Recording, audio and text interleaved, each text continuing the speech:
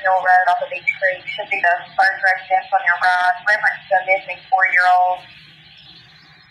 The parents have called in and advised that the mother had went for a walk, came home, now they can't find her. They've been yelling for her. She's been gone for about 10 minutes now. A 19-count indictment was handed down by a grand jury for a woman suspected in the death of her 20-month-old son. Among the charges, Leilani Simon now faces 1 count of malice murder and 2 counts of felony murder. The indictment alleges that she left her Chatham County home in the night of October 4th to meet her drug dealer. It then says she left again the next night to toss the body of Quinton Simon into a dumpster at a local mobile home park. Now, I'm not saying Candus done what Leilani Simon done, but it's awful. There's some coincidences here.